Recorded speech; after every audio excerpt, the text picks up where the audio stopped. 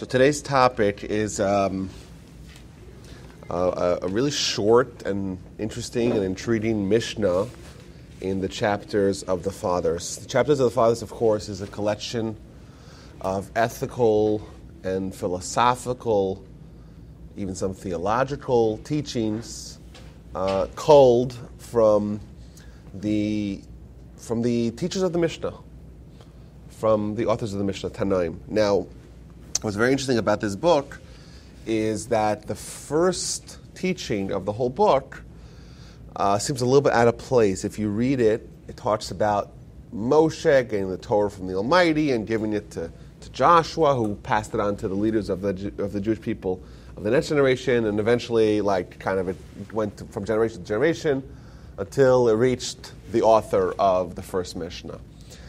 And the common lesson, or the commonly accepted lesson of that first Mishnah, is that despite the fact that these are ethical teachings, they're ethical teachings from Sinai. So even though we have, it quotes the rabbi, the teacher, the sage, who personified this lesson, but the lessons are part of the greater corpus of Jewish teachings that's been given and been part of the tradition from Sinai. So that kind of raises the profile of these teachings. And thus, when we read this one, which sounds a little bit, I would say, certainly dramatic, or it's not a small teaching. It's putting itself out there, so to speak. It's making it's a very bold statement, but we should know that according to Jewish tradition, this stems all the way back from Moses at Sinai. So let me read to you what this says, and we'll kind of revisit the actual text of the Mishnah several times. So it starts off, Rabbi Nechunya ben Hakana, אומר. So the author of this idea is a fellow by the name of Rabbi Nechunya, the son of Hakana. That was his name. Hakana, did you say? That's his name, Hakana. I don't know why he had that name, but that was his name. His dad's name. Nechunya ben Hakana. Kol hamekabel alav ol Torah, whoever accepts upon themselves the yoke of Torah, mamenu ol Mלכות ועול derech eretz. They remove from him the yoke of the kingdom and the yoke of the way of life. And v'chol הפורק ממנו ol Torah, whoever casts off the yoke of Torah from upon himself, then the yoke of the kingdom and the yoke of the way of life is placed upon them. So essentially what it's saying is that if you accept upon yourself yoke of Torah, of course what that actually means is going to be a large segment of what we're going to try to find out. But if someone accepts upon themselves the yoke of Torah, then the previous yokes that may have been on someone's shoulders are removed. What are those two yokes? The yoke of the kingdom and the yoke of the way of life. Now, if someone has the yoke of Torah on their shoulders, and then they say, I'm done with this yoke of Torah, I want to cast it off, then in its place, the yoke of the kingdom and the yoke of the way of life are placed. That's where the Mishnah begins and ends. Now, I think the initial analysis of this Mishnah really tells us something very intriguing. What does the Mishnah say? If you accept one yoke of Torah, then you lose the other yoke of kingdom, yoke of way of life. So those are the two options. You're going to have a yoke of Torah and thus lose the yoke of kingdom and the way of life, or you're going to cast away the yoke of Torah and then you'll have the yoke of kingdom and the yoke of way of life placed in its stead. There doesn't seem to be a third option. The option of having no yoke at all, well, that's not in the Mishnah. You get to choose which yoke you want to have on your shoulders, but the option of having no yoke whatsoever, well, that's not here. It's either yoke of Torah or yoke of kingdom and way of life. And now that's very interesting. There's no way to have a carefree, easy life. There's no way to not have any yoke. And not only that, what does a yoke mean? A yoke is a term for most typically used for an animal. You have an animal plowing, you put a yoke on it, and then kind of it submits itself to you. You become the master over it. When the animal has a yoke in it, it knows it's just got to do its work. So here we're told, it seems like we're encouraged to accept upon ourselves a yoke of Torah. Doesn't sound like something we should want to do, right? Yoke is responsibility, it's commitment, it's something we cannot escape from. We have to submit ourselves. We lose flexibility. We're like the animal, so to speak. We have a yoke on our shoulders. Well, that's like the animal with the yoke. They have a burden. No, we were talking about an actual yoke like they put on an ox. When you want the ox to plow your field. This is something we're not so familiar with. I think the imagery would have been a lot more striking and familiar to us 200 years ago when we would have all been farmers. But if a farmer wants to have the ox plow his field, you put a yoke on the shoulders of the ox, and the ox now does whatever you want it to do. For the older ox, there to instruct the younger ox. Yes, so sometimes there's a yoke that attaches two animals together so they work in unison. But this is like a very interesting term that we're applying to ourselves. That we take a yoke and put it on ourselves, and there's a yoke of Torah, and there's a yoke of a kingdom, and the way of life. And if you accept upon yourself the yoke of Torah, then the other yokes will get removed. So what is a yoke of way of life? Well, we're going to have to try to examine that question. What does this mean? But I think initially, the initial insight, which to me was a big discovery, is that our choices, like the options that we have, are which yoke. There's no option of no yoke whatsoever. It seems like there are certain parts of the equation that are not in our control. There's no way for someone to say, I'm not going to have anything that's going to be my yoke. Now, what that means, we'll have to try to see what that means. That could have been in the Garden of Eden, but that option was eliminated, right? As if to say that here in this world, we're here to work. In fact, there's a verse somewhere in Scripture that says, Adam la'amal yulad, man was created for toil. It means that toil is something that part is constant. The question is, where are we going to direct our toil? I'm assuming this is only for men. No, why is this only for men? Take the yoke of Torah as that's Oh, yeah. choice. Yeah, well, we'll see what yoke of Torah actually means, because we'll find some interesting descriptions of what that actually means. So what was interesting to me about this, when I was thinking about it, I remember there's this saying that we say at the end that when we make a siyum is a completion. You complete a book of Talmud, you complete a book of Mishna. There's a set text that is traditionally said at the celebration of a completion of a book of Talmud. And part of the text is what I thought was very relevant to what we're saying. And then I'm researching it last night, and what do I discover? The author of that text, and I'll read to you in a second, that text that we say at the end of a completion of a book of Talmud is the same author of our Mishnah. He's not very well, this Rabbi Nechunya ben Hakana is very infrequently mentioned. And then I discover this Mishnah and the text that we read at the end of a completion of a book of Talmud, they're both authored by him, and they seem to be sharing this common characteristic. I want to read to you what this text is. We thank you, our God, and the God of our forefathers, that you, this is what we say when we finish a book of Torah, that you placed our portion amongst those who sit in the house of study, but you didn't place our portion amongst those who sit and waste their time. Why? Because we wake up, and they wake up early. Everyone wakes up early. But we wake up to study Torah, and they wake up to things that are a waste of time. We toil, and they toil. We toil and get reward. They toil, and they don't get reward. We run, and they run. We run to Olam Haba, and they run to Be'er Shachas, which either means the grave or means hell. That's that snippet. To me, what's interesting is not the fact that some of us run, and some of us toil, and some of us wake up in the morning early, and some of us don't. That's not the equation. What he does is he puts us, the toil and the effort, that is steady, that's constant. Right. The yoke, there is a yoke on everyone.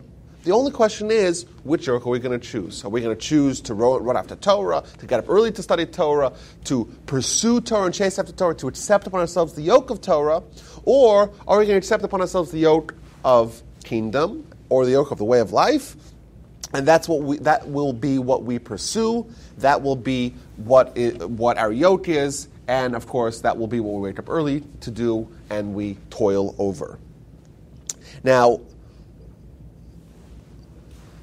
I think this is describing a commitment. We talk about something that you wake up early to do, something that you toil over, something that you submit yourself towards.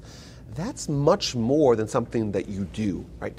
Something that you do on the weekends, right? That doesn't count as your yoke, right? Your yoke is whatever you wake up early to do, what you toil over, what you pursue, what's your central life goal. That's what your yoke is. And, reading this, we have a question that we could ask, is it not good enough to study Torah, to observe Torah, to have Torah as being a central part of our life? This Mishna is talking about a much higher level. It's not just having Torah as a factor of a collection of influences in our life. It's the central core focus. This is what I wake up early to do. This is what I'm concerned with. This is what I toil over. This is what my central pursuit in life. This is my yoke. And if you have that, that's the key to get rid of all the other stresses in life. And I want to kind of present this in two different ways. What happens when someone wakes up and they decide they don't want to go to work? What a hassle! You got to deal with your boss, your coworkers. What a schlep! It's only Monday, right? You still have a whole much days to the weekend. So you're calling sick, right? Right, but you're out of sick days. You get up and you go to work. You go to work. Right? Why? Because you have to go to work because you just have to. Even if you're not interested in it. What if you're not interested? You go anyhow. You gotta make a living. You gotta do it, right? That's a yoke. That's a yoke. You are submitted to doing this, whether you like it or not. You're in the mood, you're not in the mood. This is what you're doing. It's kind of like parenting. I would say parenting. Dare I say, it's like marriage as well. Right? Someone says, today I'm not in the mood of being a good spouse. I'm not in the mood. So you can have yours like that. But that is not an option. There's no option of having no yoke, right? If you want to make it work, you have to have a yoke. So I think, we found some examples in. Well, there's quite a few people that shirk that yoke every day. Okay, so then are those people really living? Maybe we could say. That's a different question. That's an interesting question. Yes, but those people are not a part of our equation. Now, I found an essay that my grandfather wrote about this, and he compared this to. Somebody said the yoke of Torah to like a soldier, right? The soldier in the army, they do what they're told. If they're in the mood of it, if they're not in the mood of it, they get up at the right time and they do all their duties and they just, that's what they need to do because that's what a soldier does. Another example the Torah brings about Yisachar. Yisachar is one of Jacob's sons who is renowned for Torah study. And it describes him as a donkey, where he just has this yoke on him, and he just does the work. Do you ask him before are you in the mood of it? Does anyone ask their donkey before they put it into the day's work? Is today a good day? Can we do the work today? No. Whether they're interested or not, if they have the yoke on it, they have to do it. And also, I think a yoke can also be understood as the pursuit or the focus that dominates our mind, our conscious, even when we're not engaged with it. So you have someone who's involved in a project, and they're committed to it, and even when they're out of work, they're still thinking about it. It's still churning over in their heads. It's not something that is a 9 to 5, right? Sometimes you have a 9 to 5, you come in, you clock in, you do your work, you clock out. That's something that's more perfunctory. You're just doing it because you need to do it, right? A yoke is something that you do whether or not you want to do it as well, like you're committed to it, but also it's something that's constantly with you. So, for example, that aforementioned comparison the commitment that we have to Torah, or that Yisachar had to Torah as a donkey. The difference between a donkey and a horse, with regards to transportation, is that if you put a load on the donkey, you put a load on the horse, and you travel, but you got to have a pit stop overnight. So what you do is you take the load off the horse, let the horse kind of play around and, kind of roam free during the breaks. As opposed to a donkey rests with a load on it. Really? Yeah, that's what it said. Yeah, it means the load just stays there, and they rest, and they can sleep while standing with a load on their back. So what does that have to do with the donkey representing physicality? How do you marry those two concepts? I thought about that as well. That's very interesting. I would say that It's constant physicality. we're not looking at the comparison to a donkey is just the commitment. Someone could be like the donkey for good or for bad, or for good or for not good, right? That means that's the commitment, and that maybe kind of shows us what the danger is of having the yoke of the way of life on us, because that means that we're totally committed to things that are not going to help us, kind of in the big picture. It's not going to help our soul, for example. You didn't define what's the yoke of life. Yoke of the way of life. That's right. We haven't defined that yet. That's right. So, because there's big questions about that, what that actually means. I found a few interpretations. Taking care of your family, is it one of those? And then it becomes so you would rather study Torah than feed your children? No, that's not what it It's means. a loaded question, of course. Yes, that's not what. We'll get to in a little bit. So I think just what is Yoke of Torah? Yoke of Torah is it's a description of commitment, irrespective of the day-to-day or the minute-to-minute interest in it. Someone could say, I study Torah when I'm in the mood. When I'm not in the mood, I don't study Torah. Well, then that's not a yoke. But also, even when they're kind of not directly involved, it's still percolating, so to speak, in their mind. Center is like It's the center. It's the core. It's the core. Now, Is it kind of like when your computer's running, you've got these documents or files you're working on the screen, but that processor is always running in the background to make it possible for you maybe that's a good analogy. to do whatever you need to do. It's always there. It means even when you leave it, you don't abandon it. Even if you're not traveling and carrying this load, you don't cast it off of you. Someone once compared this to Joshua. So Moses goes up to Mount Sinai, and he goes up, and there's the Ten Commandments and that wonderful revelation at Sinai. And then he goes up to the mountain, and he's out for 40 days and 40 nights. So what does everyone do? Everyone says, okay, let's go back to the camp, and let's wait for Moshe to come back. But Joshua remained at the foot of the mountain for the entirety of those 40 days. Question is why? Moshe's not coming back for 40 days and 40 nights, right? You know that. So why would you not go back to your camp, to your tent, to where everyone else was? Why did Joshua decide to stay at the foot of the mountain when he knows that Moshe's not coming back for 4 days? He could have said, "You want to be there when Moshe comes back down? Okay, so go leave now, go back to the community, the people, and then after 40 days, come back and greet him when he comes back down." Why did he not want to leave? And the answer they say is that Joshua, even though Joshua is the consummate student, and he wants to be with Moshe all the time to study Moshe. Now, of course, whenever he could be with Moshe, that's great, but he doesn't want to abandon Moshe. It's not just that. I mean, even at the time when Moshe cannot be there to teach him, if he left the site of where Moshe went, then that would be as if he's leaving, as if he's casting off this proverbial yoke, so to speak. And that's his commitment as a student to Moshe, that he's a student, and he's always a student, and he's never going to say, for 40 days, I'm not a student. Now, it's interesting that the Talmud does talk about the yoke of marriage. as well. The same words that are used for the yoke of Torah, same words, all Torah is the yoke of marriage as well, which is interesting.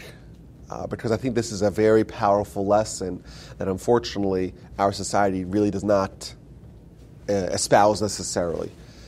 In fact, my grandfather wrote a small little work on premarital lessons for prospective brides and grooms. And so there's a little pamphlet, one for the boys and one for the girls. And it's about preparing yourself to be a good spouse, to have a successful marriage. And the way it starts off, so I have this translated into English.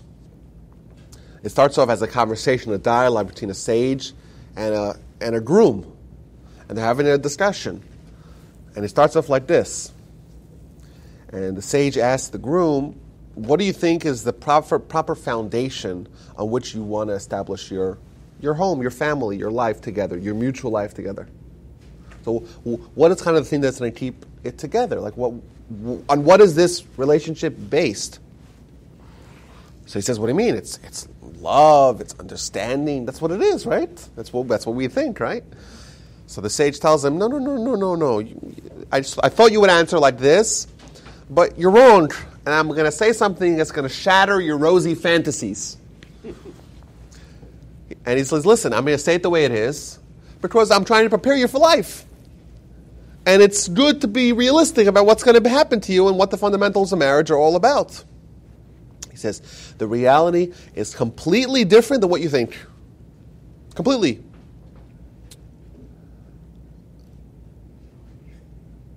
And he said like this. It's very likely that after your marriage, you will discover differences of opinion between you and your wife. In certain things, you will come to realize that there is absolutely no understanding between you two. There's no understanding. No, there is no understanding. Sorry, there is no understanding. So now you're going to base your marriage on mutual understanding, and then there is no mutual understanding. And what's going to happen? You'll say love? What do you mean love? You say, he quotes the Talmud. The Talmud says is that only unconditional love is going to stand. The only thing, you can only rely, if there's any conditions in love, then you never know if it's going to stand. If the love is dependent on something else, it could very well turn into genuine hatred. So let me ask you a question. If mutual understanding is not going to keep your marriage together, because there are things that you'll have no understanding whatsoever, and love, how can you be certain that your love is completely unconditional? What then are you going to have that's going to keep your marriage together? These are good questions. And by the way, we don't hear these things either. Like in today's society, it's like love, understanding. And this is brass tacks, right? What is going to make sure that your marriage is going to have firm roots to ensure that you'll love each other and you'll grow and you'll develop and you'll build a beautiful family and you won't get divorced and you'll be happy together. What's going to hold us together? So the groom is, of course, a little taken aback. He says, well, what do you mean? I think we can have real love. And, of course, I'm talking about real love and not kind of fake love. He didn't respond unconditional love. Yeah, so he says, you're right. The sage tells you right. Nevertheless, is love alone the foundation of a home? We're talking about living together day after day, year after year for the remainder of your life. In different situations, different moods, different temperaments. And every home has something that kind of, some moments of temper, so to speak, that can flare up. And it's very likely that your love is going to turn into hate. Right? Hopefully, of course, these times are very seldom. But what supports the home in situations like this so that the differences and the disagreements do not increase and the home, God forbid, won't be destroyed? So the groom tells him, I don't know, man, you're scaring me. I hope we won't reach this. Says the sage, my intention is not to scare you, but to calm you down and to show you what the strong foundations that support the home at all times. And he quotes what the verse says in Echan, Lamentations. It is good, it is favorable for a man to bear the yoke in his youth. What does that mean? The yoke of a wife. This is the cornerstone of your marriage. Getting married means accepting the yoke of your wife and bearing this yoke in every situation and never casting it off. And that's how he begins. The yoke of his wife? Of- Is of- that what you said? The yoke of your wife. That's right. So a husband's What- like an ox. The point is like this, and he goes on to explain what that means. That's why Genesis said you should leave your family and go to your wife. That's right. It means you're accepting upon yourself something. You know, that's an interesting thing, because when people ask me how long we've been married, I say, well, I have 58 years of very happy marriage. That's not bad out of 61. Not bad. There's always difference in there. Right, but what and he goes on. The whole book is essentially about a whole pamphlet is about this idea that we kind of, I think certainly our society tells us is that you get married, it's so lovely, it's so nice, and it is lovely and it is nice, but certainly in a Jewish marriage is all about making sure that this is firm, that this is well established, this has good foundations. And how do you do it? The Talmud tells us, it quotes a verse in Scripture that says it's about a yoke. And that means that you're accepting upon yourself some responsibility and commitment. And what if you're not in the mood? Like we said, what does a yoke mean? It means, what if a day I'm not so interested? You still go to work, right? That's your yoke. You still study Torah. That's your yoke. You still treat your wife with the love and care and concern and empathy and attention that she needs. And that ensures that even when you're not in the mood, you're still a good husband, and that will make sure that your marriage will last. Rabbi, not to jump the gun, but you said your grandfather wrote this pamphlet, one for grooms and one for brides. Yes. Okay, now is the one for the bride? Oh, it's totally different. Oh my gosh. It sounds to me, though, just not having heard the one for the wife, but just the one about the responsibilities of husband, it sounds like what you're saying, that the responsibility for the marriage falls largely with the husband. Well, they both have different roles, but yeah, the responsibilities are both of them. But who is told these things nowadays? No one, right? Isn't the Hebrew word for marriage something similar to like to carry or something? Yeah, that's right. That's right. Nisuin means to carry, to bear. If you notice, there's this ceremony under the Jewish chuppah on the canopy where the bride surrounds the groom 7 times. And the symbolism behind that is that they're kind of getting bound together, and this is just the way it is. Like, this is your yoke being placed on your shoulders, and that's the way it is. You're handcuffed. Now, the problem with that is that it sounds like it's, what do you mean? Where's my emergency exits? But that's the thing. If you want to have so many emergency exits available for you, you'll probably go for one of those emergency exits when things get bad. But there's the rhythm of marriage, and invariably things will come up that will cause tension. And the question is, do you say, I have a yoke and responsibility, I'm committed, I'm doing this? Then you'll get through them. Otherwise, if you're just expecting love and mutual understanding to carry you to the promised land, it'll work, sometimes, and sometimes it won't work, and then that could be very devastating for a relationship, and certainly in its nascent stages. Yeah. Are those translated to English? Yeah. And are they available so people can buy it? Oh. We give them all to our kids. Well, It's funny. My grandfather was so protective over these little pamphlets that he wouldn't give it to someone unless they showed him an invitation that he's engaged right now. Yes, they are available, and they are. I translated them to English. So you would like to distribute those to us, yes?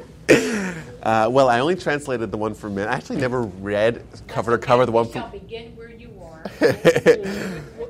Maybe if disseminate what you pending have. good behavior.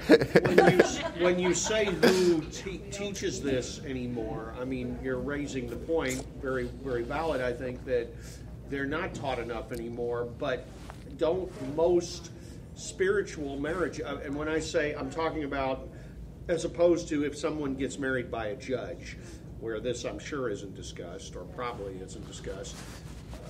Don't most if you get married in a synagogue, or if you get married by a rabbi, or if you get married by a clergyman, aren't these things discussed? I mean, I hope so. I don't know. I don't know who discusses it. The Talmud says that this is what it is. You get married, and who presents it in such a way. But this is very valuable, because if you have this attitude, your marriage is going to work. It's going to work.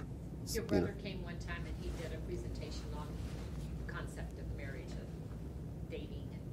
It was like an alternative universe. Oh, yeah. Different reality. And the question is like, It was mind-boggling. but we know that marriage, certainly in America today, the failure rates are astounding. So clearly our society is doing something wrong about this. Well, it And then- coincides with the decrease in church going, and doesn't it? I mean, isn't that? Well, I think a certainly. fact of life? Actually, it's not that I wouldn't- astounding. Divorce rates among college educated is less than 10%.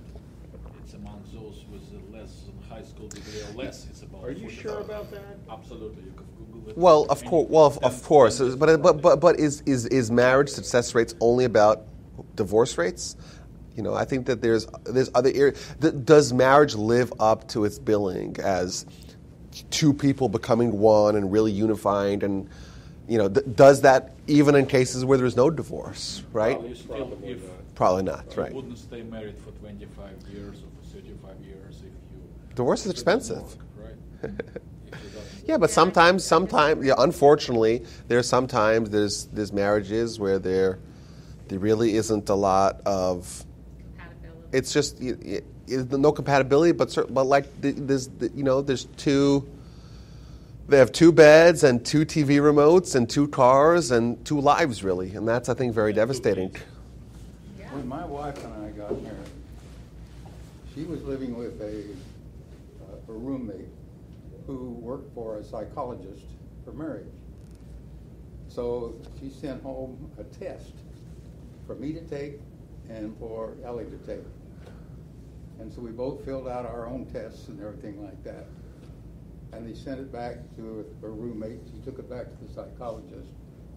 And the psychologist said, "These two people are getting married? It'll never last." They're just complete opposites. So at which Oh, we've point? been married 61 years. At which point And did you 50 have to In pay money 58, back? we're 58 happy. for happy, yeah. 58, we're happy.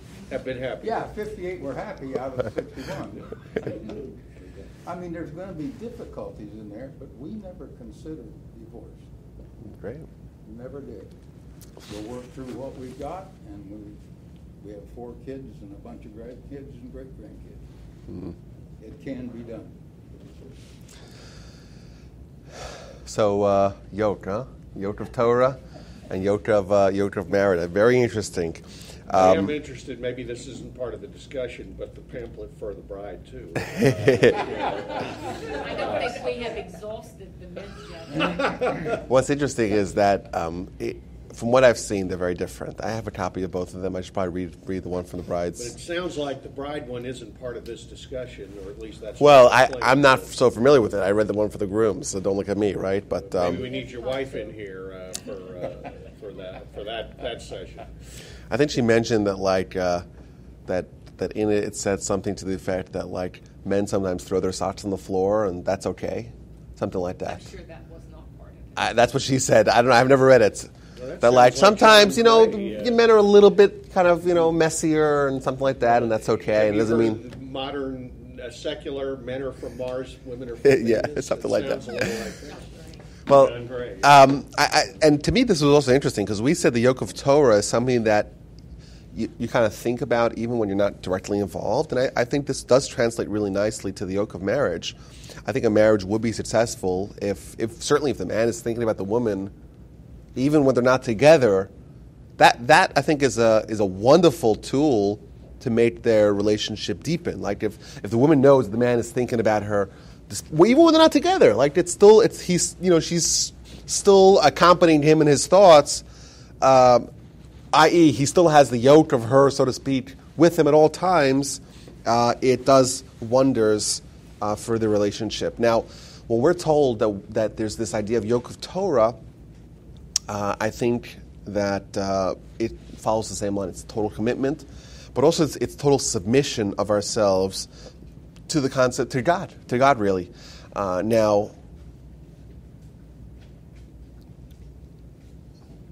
what's interesting is that we're told by accepting the yoke of God of Torah, we're going to get rid of other yokes, I think it's interesting, especially in light of what we've talked about in recent weeks, that there is this idea of God, of course, and then there's this idea of a foreign God within us, that the Yetzer Ra, he fills this role of an alternative to God, whereas he kind of does the same role. He could tell us how to behave and how to not behave and what to do and everything like that, just like we know that the Almighty does. And I think that in the undercurrents of this Mishnah, it's really going back to the central idea of what life really is about. It's about trying to unseat the foreign God within us and supplant him with the Almighty.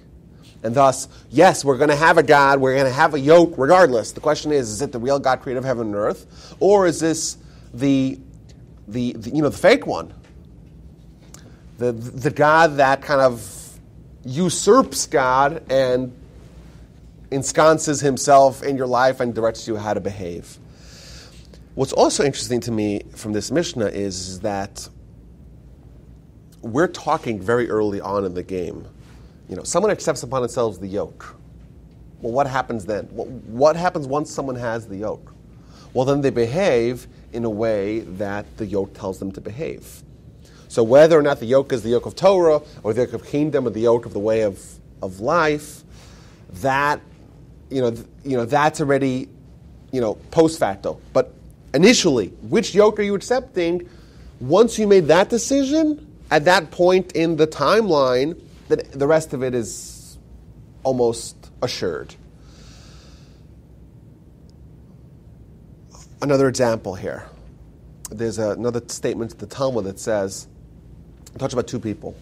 Someone who wants to become pure and someone who wants to become impure. And that's really the choice. The choice is which path are we going to begin. But once you're on a path, then everything else kind of falls into place. So if you choose the path of coming to purify, to accept upon itself the yoke of Torah, then everything else that happens is not even discussed in the Mishnah. Well, what happens when someone has the yoke of Torah? That's already assured once the yoke of Torah has been accepted. Well, what happens to someone who accepts upon himself the yoke of kingdom and the way of life? Well, that's not even discussed because that's already, once this yoke is accepted, then everything else is guaranteed. Thus, really the point of the bifurcation of options is all the way at the beginning of accepting which yoke you're going to choose, which is very interesting to me. Now back to your question, Vitaly. So what does this mean, the yoke of the kingdom, the way of life? So, the way of the land. So, I found different interpretations, but they all seem to kind of follow along the same line. And then I found one dramatic idea that I think really resonates. So, the various opinions were that kingdom means, well, that's the rules, that's the laws, that's taxes, that's the king says what you got to do, and you got to do. You're a subject to the king. Whatever they say is what you have to do. And sometimes, of course, the kings weren't so benevolent, and the king would have to conscript armies and have to assemble taxes, and that's just miserable living under such tyranny. And that, of course, really takes a toll on a person when they have to live in under leadership that marginalizes their way of life. That's Such as government, the IRS. Yes, that's right. IRS, yes, and toil of derech eretz, way of life. The common consensus is that that's making a living, making a livelihood. It's a way of life. You got to, everyone's got to work. Everyone's got to make a living. It's labor. Is it labor? Is it working in the fields, or is it working as an accountant? Whatever it is. But the point is that's just what really dominates us. Wake up early. You got to, beat the traffic. Spend some time in the subway. Deal with coworkers. Have quarterly performance reviews. That's the toll. Regardless of commitment to Torah, you still need to go to work. Even Rambam said that. Oh, okay. So we have to see how that works. So that's really the clincher, right? How is it possible someone accepts upon themselves the yoke of Torah, and then they are absolved from any other yoke? So I want to read to you here a fascinating commentary that I found here. because this really flips it on its head. He says like this.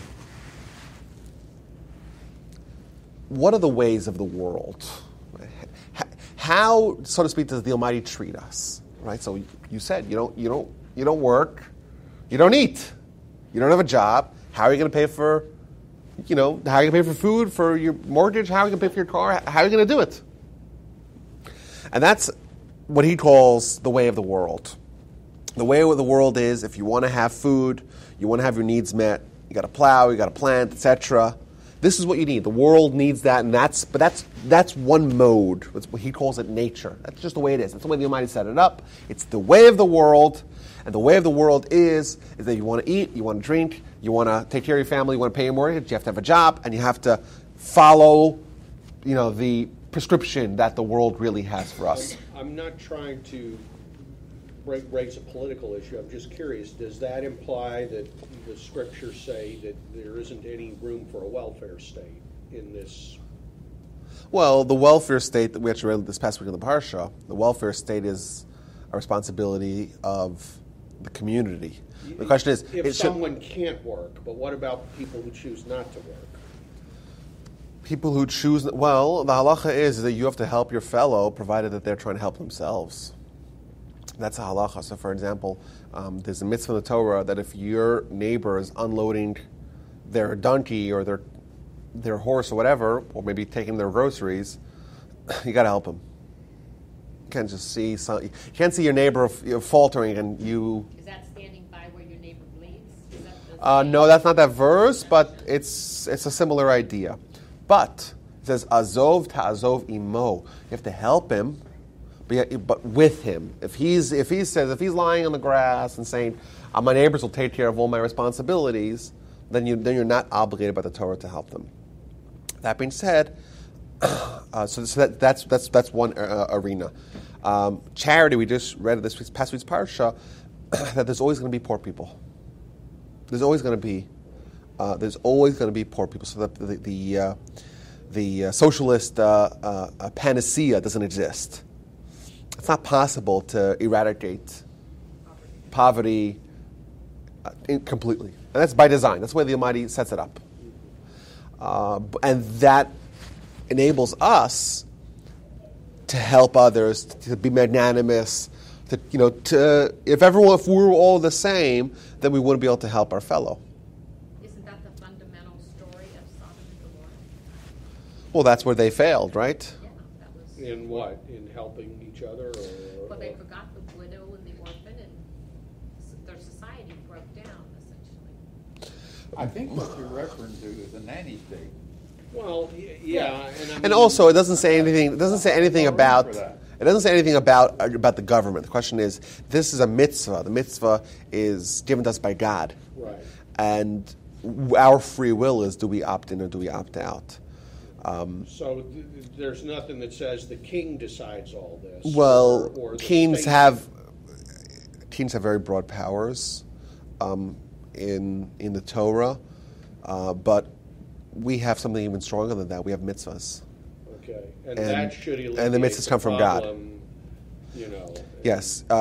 Clearly, I don't think anyone is in favor of this idea where people could just loaf around and not do anything and then have all their needs met, because no one benefits from that. They don't benefit from that either. I think, not to talk too much politics, but I think kind of smart welfare is probably better. This past week was the 20th anniversary of the last welfare reform of 1996. So yes, I don't want to talk politics, but I do agree that it's not a good thing for people to be incentivized to do nothing. No one benefits from that, not them, not society, certainly. That being said, here we're talking about a way of the world, like kind of the way of behavior. The way it is if you don't have a job, right? If you don't take care of yourself, you won't be taken care of. That's what he calls the yoke of the way of the world. It's one mode of behavior that happens in the world. Now, what happens with the kingdom? What's the yoke of the kingdom? The yoke of the kingdom it's like a king. A king has police power. They can decide what happens? They could imprison people. They could force people to be conscripted into the army. They could force confiscatory taxes. They could do a lot of things, right? What happens when there's a king? The king has free will, so to speak. And his free will, he can make decrees, and we have to live by that. We have to abide by that. Correct? Right? We have to abide by that because we're subject to the whims of our ruler, of the king. And that means that the king says, you don't plant. You can't plant. Right? The king says, I'm taking 50% of your output. You're subject to him. So that's a kind of a second stream of how we can be treated and how we have to behave, whereas we're subject to the king. So what it says that if you are focused on Torah, say 50% confiscatory taxes wouldn't matter to you. Oh, so then there's the Yoke of Torah, which is the third mode of behavior, so to speak, that the Almighty himself kind of intervenes on our behalf and then says, you're not going to be subject to the way of the world. You're not going to be subject to what the king wants because I am personally going to take care of you. If you accept upon yourself the Yoke of Torah, then the Almighty is going to say that the built-in rules of nature, so to speak, that demands that you got to work really hard to make a living, I'm suspending that. The built-in allowance for free will of rulers to impose upon their subjects that the world has, I'm going to suspend that as well. And now I'm going to treat you individually, so to speak. Now, does that mean that they're saying that God is saying if it's okay to disobey the king? Not necessarily, which means that you won't be subject to that. So I found some very interesting examples. You'll be subject to that. There's going to be an exception for you, Steve. What if the king doesn't like that? So I want to give you guys an example here. Well, it doesn't matter what the king wants because the Almighty is more powerful than him. So, in other words, you go to jail? Or no, you won't go to jail. Money watch over you. Don't worry about it. If the king decides to put you in jail, you accept it, and God will. You'll did. No, you'll be able to evade it. So I'll give you an example here. The king would be God.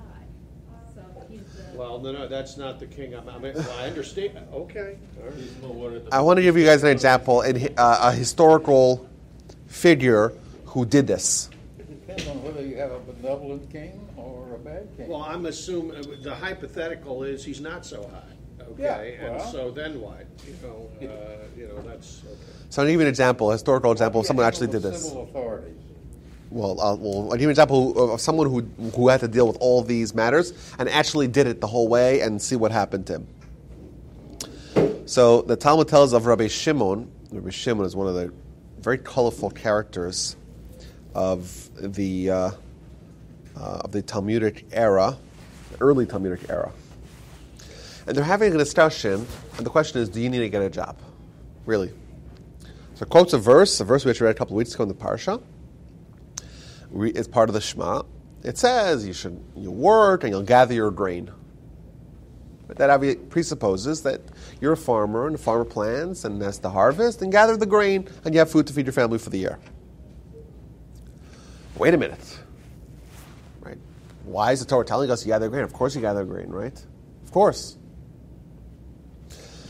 What insight are you telling me that, a farmer plants and has to harvest and gathers their grain? What's the lesson there? So the Talmud says that the verse elsewhere tells us that someone should never stop studying Torah. You got to study Torah day and night. All the time you got to study Torah. Never stop studying Torah. Maybe you think that you never stop studying Torah literally. You never stop studying Torah. Therefore it says, no, you should gather the grain. Find a way to harmonize the way of the world of having a job with Torah. So you gather the grain, but you also study Torah, and you kind of harmonize it all together. That's the way. Think about Torah while working. But the point is, you reconcile both of these. You find a way to do both. You have a job, you have responsibilities, you plant, you plow, you Go through the motions. You toil over your job, you gather, but you also study Torah, and you find a way to harmonize the two. That's the opinion of Rabbi Yishmael. Comes like Rabbi Shimon. Very colorful character. He says like this.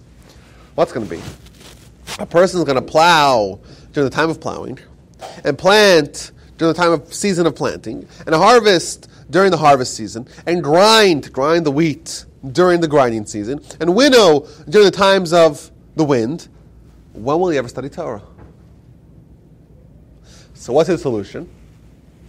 Rather, when the Jewish people are doing the will of the Almighty, then their work will be done by others. And when the Jewish people are not doing the work of the Almighty, then the work will be done by themselves. And additionally, the work of others will be done by them. What he's saying is like this. When the verse tells you that you gather your grain, that's not ideal. Ideally, the other verse of you should study Torah and never stop studying Torah, that should be your only mode of operation. What's going to happen? How are you going to feed your family? That work will be done by others. But if you are not studying Torah, if you don't have the yoke of Torah on you, then it says you gather your grain. Then you do the work yourself. When you're not doing the will of the Almighty, then you'll do all the work yourself. So that's a disagreement. We have a conflict between two verses. One verse says you work in the field, and the other verse says you study Torah all the time. So how do we reconcile these two? So comes like Rabbi Yishmael and he says you do both. Find a way to harmonize the two. Comes like Rabbi Shimon and says no. These two are not supposed to go together. They're mutually exclusive. When the Jewish people do the will of the Almighty, they study Torah the whole time, and the work will be done by others. When Jewish people do not do the work of the Almighty, then they have to do their own work, and not only that, the work of others is cast upon them. By the way, when Rabbi Shimon says, when they don't do the will of the Almighty, then their work will be their own responsibility, and the work of others will be cast on them. What does that mean? The yoke of the way of life, you got to work to feed your family, and the yoke of kingdom, the work of others, will be cast upon you. You'll have to feed not only not only your own family, but all the other families around there. Right? I have to work to pay for someone else? Doesn't make any sense. Right? Why should I have to work? To Steve's point here, why should I have to work to pay for someone else's family? Doesn't make any sense. Well, the Mishnah told you. The Talmud tells you. When you do not do the will of the Almighty, according to Rabbi Shimon, right, you don't have the yoke of Torah on your shoulders, then A, the way of the world will yoke, you got to work to feed your own family, and B, the yoke of the kingdom. Everyone else is all your responsibility as well. You're going to do the work of other people as well.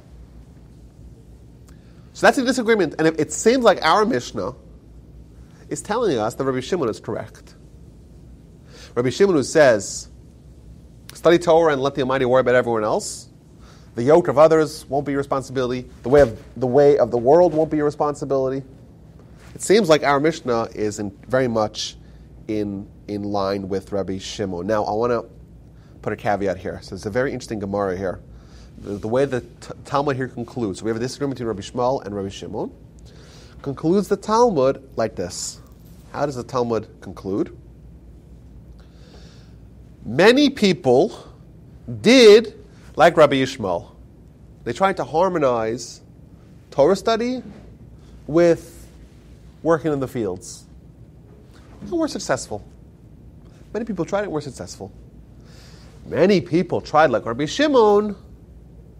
They tried to say, I'll do Torah and let the Almighty worry about everything else, and they weren't successful. So they weren't. We're not. Now, if you study Talmud, you'll notice this is a very bizarre conclusion of a Talmud. Talmud says, we have a disagreement between two opinions. Well, let's see who's right. Right? Very infrequently are we going to go to the data and say, well, let's see the data. Let's see what was tried and what worked, and what was tried and what didn't work. And not only that, it seems like from our Talmud that Rabbi Yishmael is more correct. Rabbi Yishmael says to harmonize the two, he's more correct. Whereas our Mishnah we just read, whoever casts upon themselves the yoke of Torah, then the yoke of the way of the world and the kingdom will be removed. That seems to be going like Rabbi Shimon. So which one is it? So I think the answer is like this. The answer is both. They're both right. The truth is, for the majority of people, they cannot actually do it. The yoke of Torah is not an easy thing to achieve. It's not. And even the times of the Talmud, where people were much more connected to Torah and to the Almighty, a lot of people said, I'm going to try to do like Rabbi Shimon. I'm going to try to accept upon myself the yoke of Torah. And let the Almighty worry about feeding my family. If you could actually do it, it'll actually work. But many people tried to do it and they weren't successful. Not because that if they were successful, if they managed to accept upon themselves the yoke of Torah, it wouldn't work. It would work. It's just the yoke of Torah is very broad. It's very expansive. It's total commitment to Torah. If you have that total commitment to the Torah, then the Almighty will fill in for you. Then you'll have this other stream, this other mode of behavior where the Almighty will say, I'll intervene and I'll take care of your family. Most people can't do it. It doesn't mean that it's wrong, that his opinion is wrong. His opinion is right. But it's very hard to actually obtain, and thus many people tried it and failed. So if you're a professional Torah scholar and doing very well, but you're like 99%, not 100%. It's got to be human. A yoke. You will That's fail right. Just short of. Oh yeah. So it's hard to achieve it, and certainly if it was hard then, it's hard now as well. And there are no criteria when it's you're 100% fully under yoke of Torah. How do you? Well, yeah. Okay. So that which we try to give kind of definitions of what it means. You're totally with Torah all the time, totally committed, committed regardless of interest. Say your roof is leaking and you're a Torah scholar. You would not go, if you go fix it before rains come, you are falling short of the total commitment. Well, let the Almighty redirect the rain elsewhere. I have a bias here. Okay. My great-grandfather was a rabbi in Hungary. My great-grandmother ran the farm, was a midwife. I'm sure she raised the kids and kept cows also. The family story is she was going out to milk the cows one morning, had her baby in the field, delivered it herself, and then went out to milk the cows and came back while he studied Torah. That's a tough lady, huh? Wow. And the funny thing is my first cousin, also her great-granddaughter, ended up delivering a baby on the Northway, New York. Oh, wow. So, well, it's a major road, it's a highway. Yeah, which highway? It's the Northway, goes from Albany up to Canada. So anyway, somebody had to take care of that family, and because my great-grandfather, I mean, she may not have minded, but I mind on her behalf, was sitting and studying Torah all day, everything was my great-grandmother's responsibility. But I'm sure she was glad to do it. She probably was. And maybe it did work out for him, right? And maybe she killed herself doing it. I don't know. It's a lot for... What's clear is that this Mishna is not part of like Torah 101 for us, you know? This is not for beginners. But this is an idea that we should appreciate, but it's very impractical for us. In fact, even the Talmud says a lot of people tried to do it, they couldn't do it. By the way, Reb Shimon himself, what's his backstory? So, the Talmud elsewhere, this is in the book of Shabbos, 33b, the Talmud records a discussion that happened amongst three sages, Rabbi Yehuda, Rabbi Yossi, and Rabbi Shimon, the aforementioned Rabbi Shimon. And they were talking about the Romans. The Romans, of course, were controlling the world at the time, and certainly the Jews. And they were saying, look how the Romans, they're so efficient, they built bridges, and they established bathhouses and marketplaces. And like Rabbi Yehuda was like praising the Romans. Rabbi Yossi was quiet. And Rabbi Shimon, he said, everything they did, they only did for themselves. There's no altruism whatsoever. They established marketplaces so they could have harlots. They established bathhouses so they could delight themselves. And they built bridges so they could collect taxes. Don't talk so highly about the Romans. Everything they did for selfish reasons.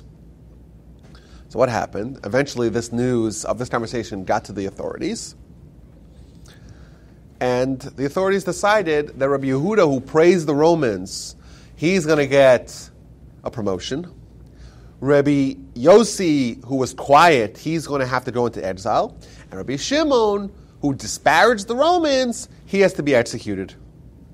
So what happened? Rabbi Shimon went into hiding. And eventually, he ended up in a cave. And he went in the cave. And the next morning, the Talmud tells what happened. A carob tree sprouted out right at the door of the cave, and a stream of water came. And him and his son actually spent 12 years in this cave, and they sustained themselves from the carob tree and from the water. What's a carob? It's just a fruit tree, carobs. It's fruits. Kind of like an imitation chocolate. But the Romans didn't find And it. the Romans didn't find them. And this is a true story? This is a true story, yes. Now, So God intervened, I assume, to... Rabbi Shimon himself, he was the one who said that if you accept upon yourself the yoke of Torah, if you are committed to Torah, then the Almighty will take care of you. You don't take care of other people, right? And he was someone who actually lived, who practiced what he preached. And indeed we see, he was so committed to Torah and to truth that when he was in exile, when he was hiding from the authorities, the Almighty says, it's my job to feed him. What I mean, normally streams don't just appear and carob trees don't appear. Yes, that's in the first kind of stream of behavior, whereas you're bound to the laws of nature, right? Or you're bound to the laws of what the king says. But if you elevate yourself to the highest level, to the highest and greatest mode where the Almighty is personally tending to you, is it a big deal for the Almighty to send you a stream of water? Absolutely not. No big deal. This won't happen to us because that's, for us, is a miracle. That's us being treated in a way that we don't deserve to be treated.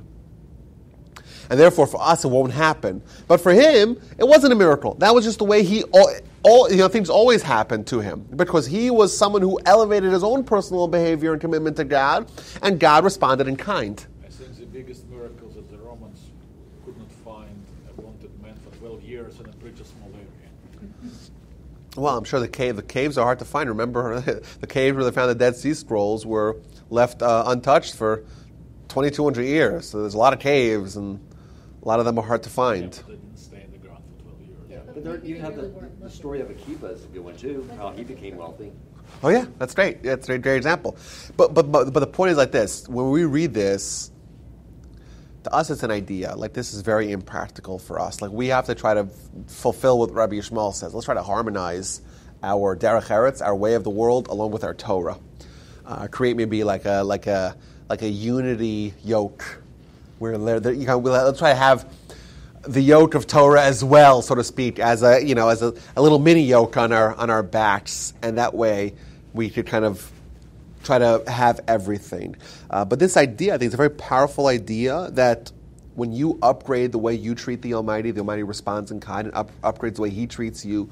There's many stories of miracles happening to the righteous that we know that that are not. Yeah, I've said the story before here. Like, this is a miracle that happened in the 21st century.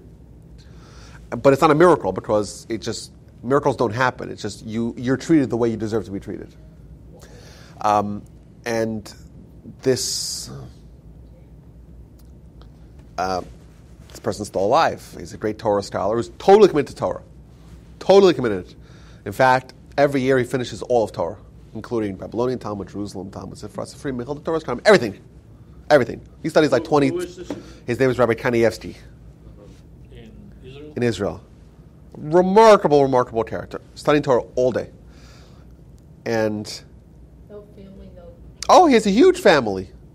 He raised like 13 kids in a two-bedroom apartment because they don't care about anything else, Is he a follower of Rabbi Shimon? Or He's someone who kind of is able to access Rabbi Shimon. How so? Well, I'll tell you a story what happened to him. He was studying a very obscure part of Torah that talks about different kinds of grasshoppers. And he didn't know exactly what the anatomy of this grasshopper was. And as he's trying to figure out what it was, a grasshopper jumps in his window and jumps on his book. And he's just able to look at it, and when he's done with it, it leaves. Like, that actually happened within a couple of years ago. But like, this story happens all the time to him. It happens all the time. I gave this story to Rabbi Ovadia. Rabbi Ovadia passed away recently in 2013. Rabbi Ovadia Yosef, who was the Sephardic chief rabbi of Israel, he's someone who had memorized verbatim tens of thousands of books in his head. Incredible genius, Torah genius that we haven't seen. He could point. He had a library of hundreds of thousands of books, and he could tell you page numbers and start reading verbatim of most of them. Unbelievable. Oh, but commitment to Torah like you won't imagine.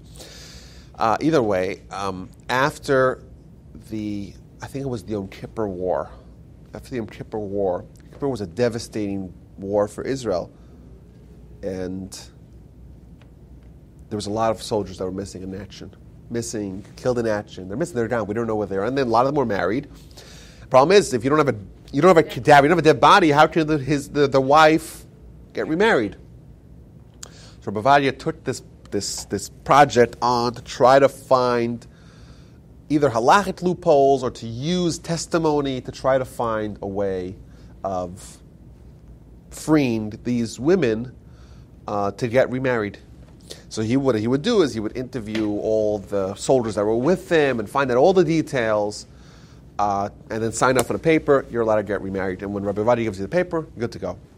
Get remarried, no problem. So there was a few cynical journalists, a husband and wife tag team, and say, "We're going to get him. We're going to get him."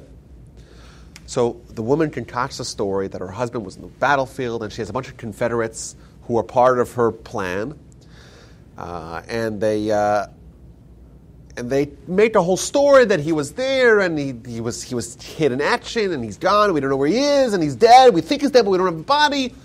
And she went into Rabbi Vadia and he asked her questions and this and that. And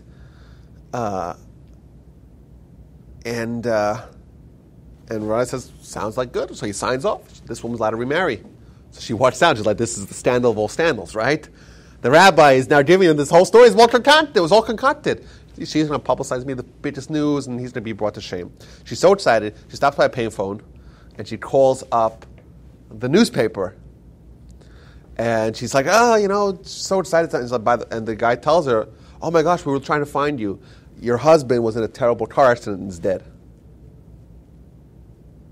And that story happened in 1973 or 1974. And that's the way it is. Like, Rabbi Vadia Yosef writes, you're allowed to get remarried. That's just the way it is, And you're going to try to shame him like that? No, there's a higher power that works on his behalf, and there's a different mode of behavior that he has. A different mode. And you want to start up with that. You have to deal with you want to stick your hand to the fire, into the oven. Sometimes you might get burned. That's what's going to happen. And this is a story. We know who the people are. Like this story actually happened. And this is in modern times. The point is that as I think the lesson that's for us is that yes, our Mishna talks about accept one yoke of Torah, and to do that in its entirety with the implications, you got to be like Rabbi Shimon. A lot of people tried it; they weren't able to do it because that's total commitment. It's total commitment, and for most people, that's beyond us.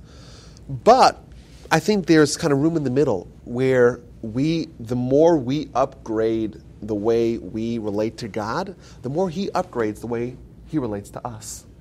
Of course, the nth degree of that is we're totally committed, and thus God's totally committed to us. And therefore, we're not subject to the laws of nature, to the stream of the way of the world, or the stream of the kingdom. Abraham, right? Abraham, we know the story that he was cast into a fire. When someone is thrown into a fire, they die. Abraham didn't die. How did Abraham not die? He's a different human than us? No, he's the same human. It's just that the Almighty, the reason why someone dies if they get put in a fire is because the Almighty says people that get put into a fire die. But that is kind of one way that the Almighty sets up the world. If someone is committed to God to such a degree that God becomes committed to him on an individual level, then what happens to that person is what God determines that happens to the person. And thus, this is an exception. So if this guy gets put in the fire, well, he doesn't fit into the first basket of whatever the laws of nature dictate. That's what's going to happen to him. He fits into the next basket, which says whatever God dictates, that's which basket he's going to fall into. Okay, God says, I don't want him dead yet. Throw him into whatever fire you want. It doesn't matter. You try to kill him, doesn't matter. I'll decide when he goes because he's now in my basket and I'm treating him individually. Of course, that is the yoke of Torah to the degree that you actually lose the other yokes. I think to us, we can try to find a way to pivot a little bit, to kind of hedge to edge a little bit closer to having more of a yoke of Torah, and to the degree that we are able to accept upon ourselves the yoke of Torah, we will. The Almighty responds in kind and says, "Okay, the more you're committed to me, the more I'm committed to you." And who wouldn't want to have the Almighty watching our back? But of course, there's no way for us to say we're not going to. We could have a stress-free world. Free world. You know, if you know the Almighty's watching you, the Almighty's taking care of you. How can you be worried about anything? You know, we read. What part of the Torah say about the Abraham in the fire? That's in the Midrash. It is hinted in certain parts of the Torah, but it's not explicit. So we have an example in the Tanakh of the three who were thrown in. That's right. Hanani, Mishael, and Azariah. That's right. I was thinking about Or Daniel, 4 of them as well. So there are examples. But the point is that, of course, that's not. If we get thrown into the fire, there's too much of the yoke of the way of life that's going to determine we're dead. Because the Almighty is not going to individually treat us. That's for tzaddikim, for the righteous, But we can become more and more righteous progressively, and the more righteous you become, the more the Almighty is going to have our back. So I think it's, on one hand, of course, this idea is very theoretical to us, because, and the lesson, I think, is a very powerful lesson. But I think it doesn't mean we should say, I'm not going to reach the yoke of Torah. I'm not going to be like Rabbi Shimon or like Abraham or like Daniel or like Moses, the people that really have it to the furthest extent of the possibility of this idea.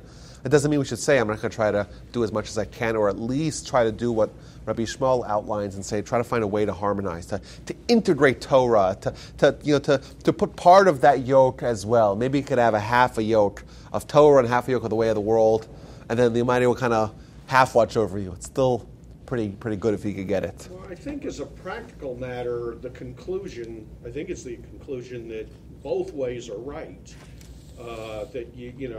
Because the implication is it not that, as difficult as it is, both ways can work in certain situations. Right? Yes. So and that's why the Gemara says it doesn't give us a firm conclusion who's right. It says they're both right. A lot of people tried it and weren't successful because that's very hard to get to what Rabbi Shimon says. And a lot of people tried the other way, and that was a lot easier. But does that mean that it's not possible to get it? No, some people did try to do what Rabbi Shimon says, and they were successful. Well, that's the thing. I'll give you a practical application. Since I studied this about a month ago, and then the next week at work, I had a day where I was like overwhelmed. An insane amount of work I had to get done. I had to create a presentation from scratch, deliver it to this one guy. I had to schedule all this trip. I had all these calls to make. I felt totally overwhelmed. So what I do? Put it all aside, and I studied Torah for an hour. Because I thought about this per vote. Then, all that work that was just like, how am I going to get all this done? I got knocked out in 2 hours. The presentation came together brilliantly quick. And then other things happen, and all this work just comes together. And I've done that several times where I felt overwhelmed. Nice. So maybe we can have it in doses. Yeah. So maybe like we cannot have, let's say, the whole thing in the entirety of our life, but maybe a little dose of this. Maybe that will work for us as well. So that's that, guys. I look forward to seeing you all next week. Lots of fun, very interesting Mishnah, very challenging idea. And I look forward to seeing you all next week. We're going to do another Mishnah in Pirkei Avot. Also very, very interesting Mishnah. I look forward to seeing you guys then.